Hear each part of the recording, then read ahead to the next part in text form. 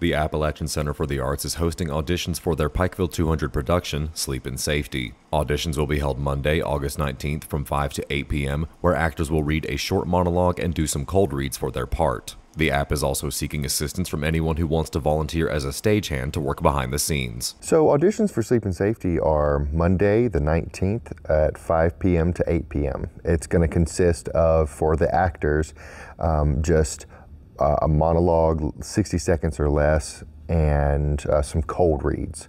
Now a cold read is just getting a scene you've never seen before and reading it with a partner. It's nothing extreme.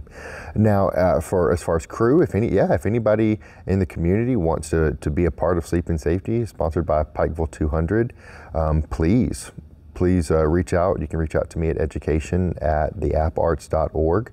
You can send us a message on Facebook. We're happy to have anybody who wants to, open a curtain or help, help do hair, or help build a set, if people are so inclined.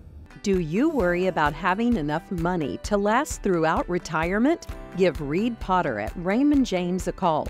Reed has 26 years experience helping folks enjoy their best life in their retirement years. Sleep in Safety retells the death of Pikeville legend Octavia Hatcher with the purpose of entertaining and educating. Members of the app are confident their casting decisions will help bring the show to life. 90% of directing is casting, and the casting pool around Pikeville and the surrounding areas is deep and wealthy.